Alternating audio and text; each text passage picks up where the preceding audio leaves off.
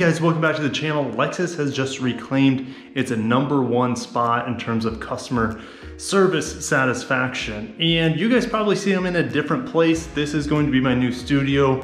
Definitely have some soundproofing to do. Sounds like an echo chamber in here. But this is gonna be my new setup. Obviously it's not done, but just want to give you a quick little tour. Computer parts everywhere and camera parts everywhere, but a quick little setup for you guys in the video today. Over at JD Power, coronavirus fallout, vehicle service, customer satisfaction improves, but dealers should prepare for part shortages and dissatisfied owners. So the big lead into this article, at least for them, is like, oh my gosh, coronavirus, right? Everyone's affected by it in the world at this point. But their biggest fear is that parts availability is going to play the biggest role in the upcoming year for overall customer service satisfaction. And this graph that they came up with kind of says it all. So potential coronavirus effect, parts shortages have the potential to severely affect the service experience, particularly for luxury brands. So if you look at the top or over to the left here, overall CSI satisfaction scores, luxury is really high when, well, at least right now, that's the average segment score for luxury vehicles. However, when parts are not available, that plummets down to 709 from 864. Now, if you go to the right, definitely will return for paid service. The segment average is 63, but when those parts are not available, it plummets to 30%.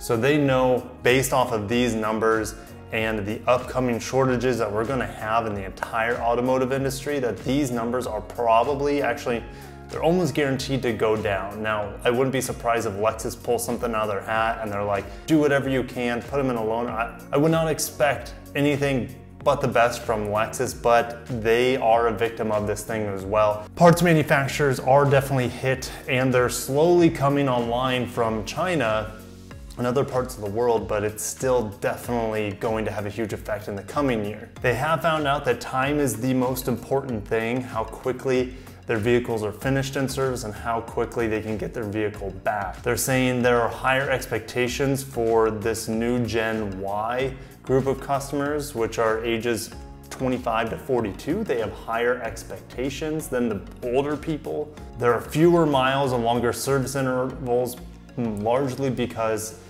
customers are driving less than they used to. So dealers need to capture a greater percentage of service visits. Highest ranked brands, Lexus ranks highest in satisfaction with dealer service among luxury brands with a score of 889. Cadillac and Porsche tie for second with a score of 882, and then Infiniti ranks fourth and Lincoln ranks fifth. Of course, you see the lesser brands, I should say, the common brands down below. Of course, Toyota, obviously I talk about Toyota largely on the channel. They did really well for a mainstream brand. The 2020 US Customer Service Index study is based on responses from over 71,000 verified registered owners and lessees of 2017 to 19 model year vehicles. JD Power goes to great lengths to ensure that survey respondents are true owners of the brand they are representing. The study was fielded from August through December 2019. Okay, and then looking at the overall 2020 US Customer Service Index study, Lexus here at the top, Cadillac, Porsche, Infiniti, and Lincoln like we just talked about. They didn't mention Mercedes-Benz in that main article, but they're up there as well. And the segment average at 864. Audi, Acura, BMW, Volvo, Genesis. You know, a lot of people are saying, you know, Genesis should be, they're the next Lexus. No, they are not the next Lexus, not even close to it. Look at this customer satisfaction index.